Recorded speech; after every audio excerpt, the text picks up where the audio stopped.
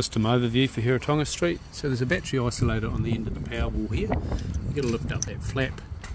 You can turn that down as off, but that generally just stays on. There's another battery isolator, lockable on this end. That stays on. If we come down here, here's the inverter, the Fronius inverter. This is the DC switch, turn right to turn on. AC switch from the inverter, push down to turn on. Now here's the Tesla, what we call the Tesla gateway. This is actually a switchboard as well. So if you push this little switch at the top, you can open the gateway there.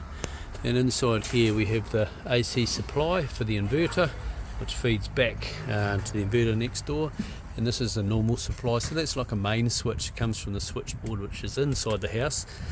If you kill that supply there, it will kick into battery mode. So if you want to kill total supply, you kill this supply here. You could kill the battery on that AC isolator. You could kill the inverter here and the DC if you want. You can turn the main switch inside the house. That's if somebody wanted to work on any of the electrical equipment.